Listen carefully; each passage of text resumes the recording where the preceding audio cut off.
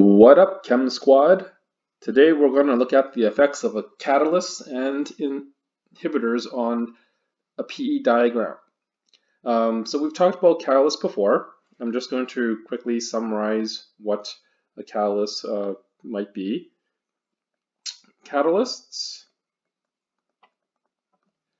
are basically substances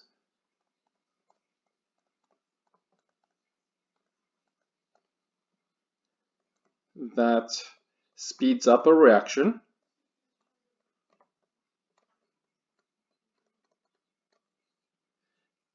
by decreasing activation energy.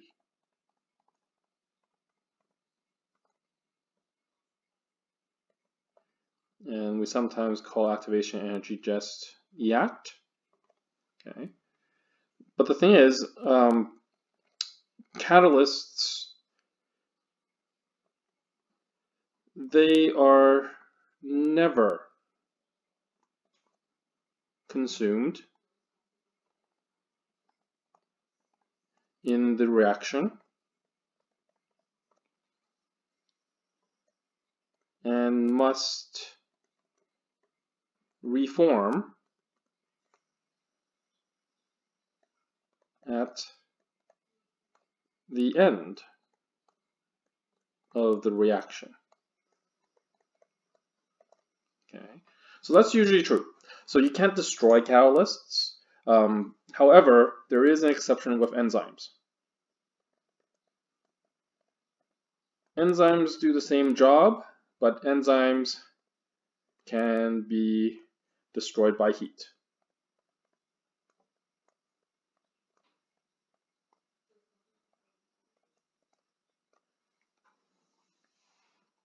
Okay, so what we're going to look at is if you actually apply a catalyst to a reaction and it speeds up, the question is, well, why does it speed up? Like, what is it actually doing? Like, how is it decreasing the activation energy of a reaction? So I'm going to scroll down here and you're going to see a PE curve. So at this point here, I want you to pause the video, okay, and just take a few minutes to sketch out the actual PE curve, okay, just so that we can save some video time. All right, so you have the entire PE curve drawn out. So a couple of things to notice. Let's say that this particular reaction is for H2O2 decomposing into H2O and O2 gas. Okay, so the same type of demo that you saw in, I think it was yesterday's lessons. Okay, now in this case here, peroxide is the reactant. So on the first plateau, okay, which is at 15 kilojoules, okay, we basically have the potential energy for your reactants. Okay, so this is the potential energy for the reactants. It's at 15 kilojoules. For the products,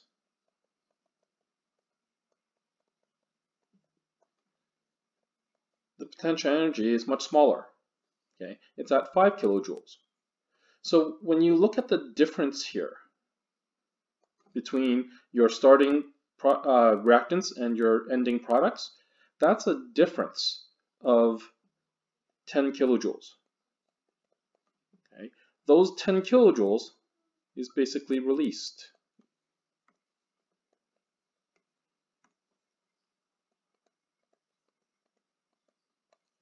Okay, making this an exothermic reaction.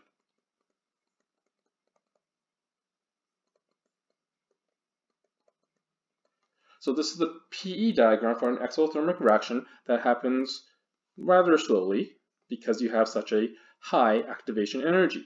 So the activation energy always starts at the very top here of the peak and it goes all the way down to where your potential energy of reactants are. Okay, so this we will mark off as your original activation energy, EACT. And according to the graph, 45 minus 15, that's 30 kilojoules. Okay, but at the very top of the peak, there is an actual substance up here. Okay, this is the potential energy. Okay, so the EAC is also the potential energy of something called an intermediate. Okay, it also has another name called activated complex. So either one is fine. I use intermediate, Ms. Thompson uses activated complex. We'll talk more about what that intermediate is, but right now just think of it as a transition molecule between your reactants and your products, because it's pretty much in the middle between the two. Okay, so what we're trying to say here is peroxide has to gain 30 kilojoules of energy from its surrounding environment in order for an intermediate to form, and then that intermediate helps form your products. Okay, so once it has acquired all this energy, it will actually produce water and oxygen. But we want to speed it up. Okay, so let's switch colors here. The catalyst that we've talked about before for this particular reaction is manganese dioxide, or manganese 4 oxide. I've colored it in red, okay, so we'll see what the actual effect is. So if you were to put manganese oxide at the beginning with peroxide, okay, because it's the reactant that we start with, the reactant has the same potential energy as normal, okay, so that's why we always start at the same plateau, but the only difference looks like this.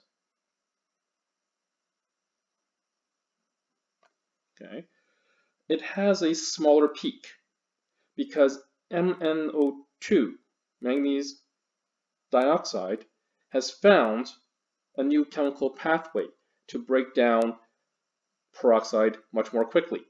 Okay, so up at the top here, you have a new intermediate.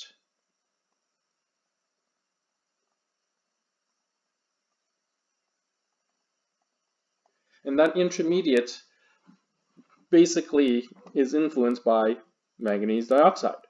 Okay, as a result, that intermediate has a new lower activation energy.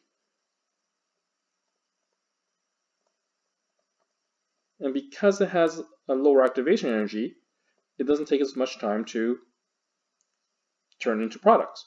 But once it does start turning into products, you'll notice that it plateaus at exactly the same spot as your potential energy for the products themselves, water and O2. It has to, because it's making the same products. The only difference is it makes it faster. It starts making products right here.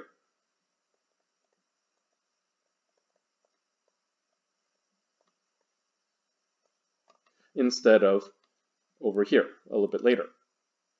So just to summarize, your products are made sooner only because when you add a catalyst, the catalyst will find a new intermediate to be made, a new chemical pathway, which requires less energy. And because it requires less energy, it makes the product sooner. Okay, and that's all there really is to a catalyst. Inhibitors, they do the opposite. Okay, and I'll need the next video to explain all that because it's a little bit more complicated.